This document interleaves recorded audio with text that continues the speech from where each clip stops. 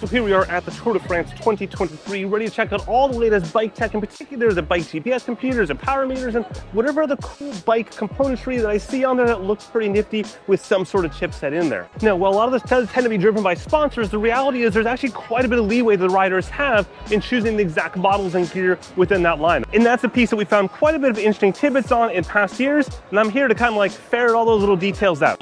Rainmaker. How you doing? I like your content, man. Appreciate it, thanks. Yeah. Now, waiting for all the team vehicles coming in. Right now, this is actually the Caravan. This is the crazy publicity Caravan, and they're basically the headliner sponsors of the tour. They throw out usually goodies over the course of the entire route. Anyways, here comes the team vehicles. I'm gonna go ahead and throw my mask on and get things rolling. So the way it all works is that the Caravan took up this spot today, and the team vehicles come in about 2 hours or so before the race starts. So about 2 hours right now until it starts. Okay, here we are at Lotto Destiny's Bikes, and lots of interesting things to look at. But the first is actually a non-tech thing. Well, it could be a tech thing, but it's not. Here we are in the day and age of plenty of bike computers that can tell you when to take nutrition. But in this case, they've gone with basically little paper sheets. And what's cool is that each one of these sheets is different for each rider. So if you look at all the different bikes, they're actually slightly different. I'll put them on the screen right now there. That looks like Precision Hydration Products. I presume they're sponsored by them. Yep, you can see it right up there. But again, it's always kind of fun to see that despite all the tech available, riders just trust paper. And the same is true as well for the small little sheets that you see on top of the handlebars. You'll see this on many, many different teams, showing the different stage components all listed there. Now, in terms of the power meters here, they are using a blend of 4Eyes and Shimano. So you can see the 4Eyes units just right there on that side. But there's also some bikes here with Shimano power meters. Looks like R9100s, R9200s. I only see actually a couple with the 4Eyes on there. Not sure why. They are a 4Eye sponsored team, but they're also a Shimano sponsored team. And I mean, honestly, if it was me, I'd be sticking with the 4Eyes ones. But hey, you do you. Pop into the trackers right now. So those are the small rider trackers. You can see they're on the back of every single bike, just snapping them in place, basically a little holder there. And this is what they look like up here. And each of these trackers basically corresponds to the rider's location. And that's where you can see the data during the race about where those riders are and their location in the overall field. So you can see here on the front of one of the riders, a Movistar, is a GoPro Hero Session, like a really old school Hero Session mount. That is for the V-Long camera. So V-Long puts cameras on riders. In this case, they're putting on rider number 138. I'll drop the name down the bottom there.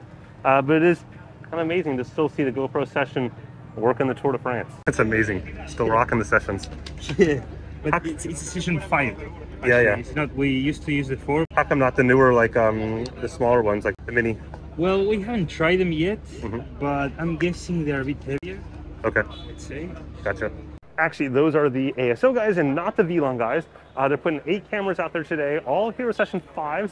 I asked why not something like the Minis, which is the new Hero 11 Mini Black. And they said basically the weight. They haven't really tested them too much, but they said the weight was the main thing, and it is. The Hero 11 Mini is a chunkier camera, so I can't exactly blame them. Now, pretty cool to see one of the riders has left their unit here, turned on. In fact, you can actually see the Tour de France 2023 Stage 1 loaded up, ready to go on their Garmin Edge device. They'll obviously tap that once they get to the start line there, and then have all the turns and everything coming up for the entire race, Climb Pro and all that kind of stuff. It's always hilarious to see the last minute things that occur here. In this case, applying decals to the rotor, chain rings there, last minute thing popping in. Team Intermarché is one of the ones that is on rotor in Spider power meter, so you can see that down there. How many cameras are you putting on today? In total, there's 18. 18, okay. Thankfully, I only have to do 4, so I have a nice easy job today. Yep. All Hero 8s in sessions, or? Yeah, for the on-bike, it's all of these, and then in the cars, we use those. Gotcha. In the sessions just because of the smallest, basically? Yeah. And the riders then control them themselves, or? No, they're all on a timer. So okay. Before the stage, we pick what time we want them to come on. Yep. Scan a barcode, and then they turn on automatically. I think if I was to leave it up to the riders to turn it on, then we'd have no footage. They're using what I presume to be GoPro's power tools or QR code scanners. So they basically set an exact time the camera will turn on, start recording, and then just captures until it's done. It's a pretty clever way of dealing with it. As you may have been able to hear him say, if he left it up to the riders, they probably wouldn't actually get any footage. And they used to leave it up to the riders years ago, but I guess not anymore. The secret passage to getting past all of the bikes into some other place, straight down this little channel right here.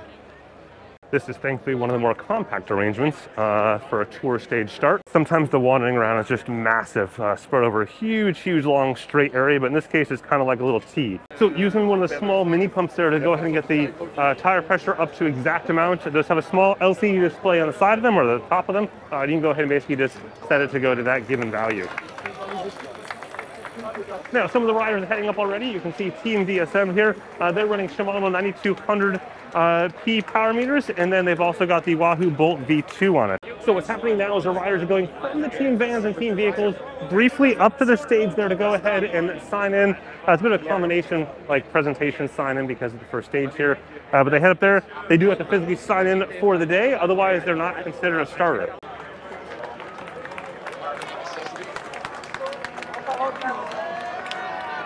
Trolleys of the famed KOM jersey and hats are going out there. It's always a crowd favorite. So here you can see Team Total Energies. In this case, they got Shimano R9200P power meters on there, but they also got an assortment of Garmin head units. They are a Garmin sponsored team. So you see an Edge 1040 solar, an Edge 840 solar, an Edge 530. Here we got Intermarché heading up right now, up to the sign in there. We got the Brighton units on the head unit there, another Brighton unit there. They're a Brighton sponsored team. And you can see also there's that Hero Session camera shot earlier on, either for ASO or VLON. Anyways, back on Total Energies, generally speaking, the riders can go ahead and choose which model they want. And so in the case of the Edge 540, 840, those just came out a couple months ago. Most teams are pretty hesitant to try brand new technology this late in the season. Usually that comes out like in the December, January timeframe along with their team camps. But again, it is up to the rider to choose what they want to put on their handlebars. Meanwhile, here at Group FHA, every single rider has the Edge 830 on it. So going with that, probably a team decision there. Ajay Duar going with the Rome V2 models right there. Heading on out to get signed in. And this is when things get busy. We got basically an hour until start. And the riders are trying to get up there to go ahead and get signed in. Kind of a bit of a crowded mess crossing one crossing there. And of course, having to navigate this entire scene. Team Cars and Bicycles playing the giant game of Tetris right now, trying to get ready for the start. They basically get some team vehicles staged ahead of the riders, and then some team vehicles staged right behind them, and then some will basically skip ahead for feed zones and things like that. And then once all that's done, those team buses got to go ahead and skip ahead as well to the end of the stage. In this case, it's actually pretty easy. It's just across town. They basically make a giant loop today.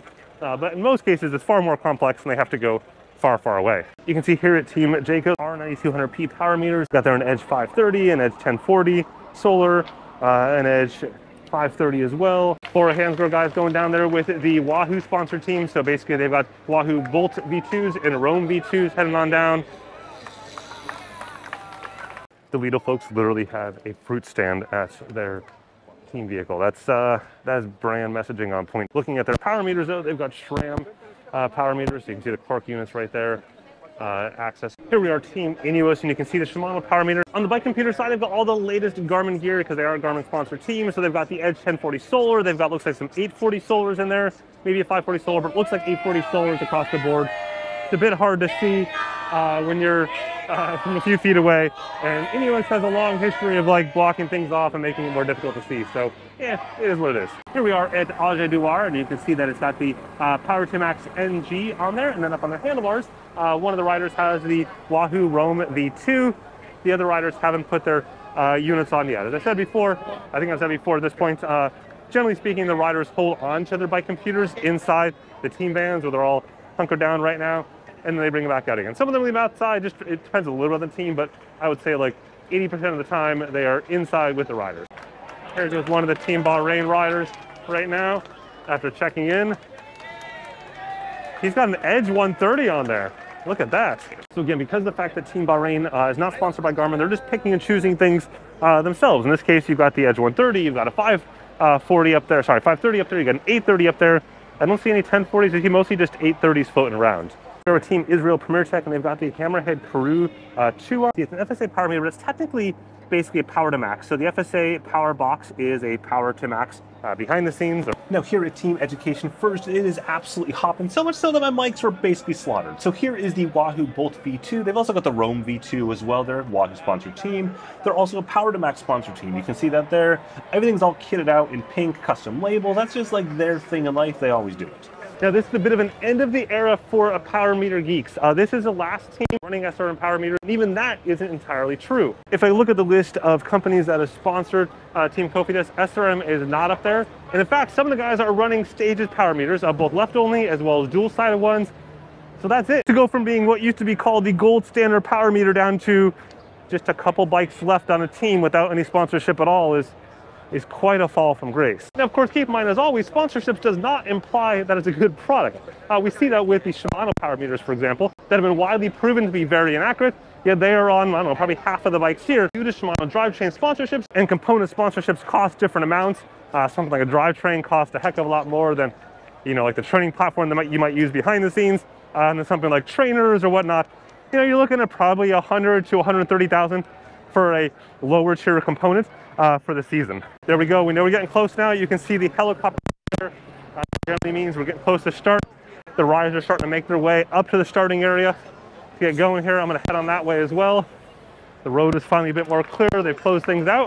Riders stopping and chatting with usually friends and family at this point. If they were friends and family, they're going to be inside this area here versus, you know, outside can be fans. And one thing to keep in mind is that, you know, while you may know a few of the riders' names, the reality is that a lot of them are not household names, and for them, being at the Tour de France is a huge thing. Like, it's the pinnacle of their entire career, especially the first one. And to have their friends and family back over and be here at the start is a massive deal. It may not seem it to, you know, the guys like Cavendish and so on, but for the guys that are just here for their first tour and to have their friends and family here checking it out, stopping to say hi there is a pretty cool thing. You know, here at Team Jumbo-Visma, they've got SRAM torque power meters on there, and they've got basically a blend of different Garmin head units. Now, in case you're wondering what GPS computer Cav is wearing, he's got a Garmin Edge 840 Solar on there. He had it in his pocket or hidden away until the very last second and pulled it out right there in the starting corral. So I'm going to go ahead and throw all of the different bike computers and power meters up on the screen now so you can check those out. And with that, the stage is ready to start. And for that, you can, of course, watch that on TV. But stay tuned for plenty more sports tech goodness from the tour. With that, have a good one.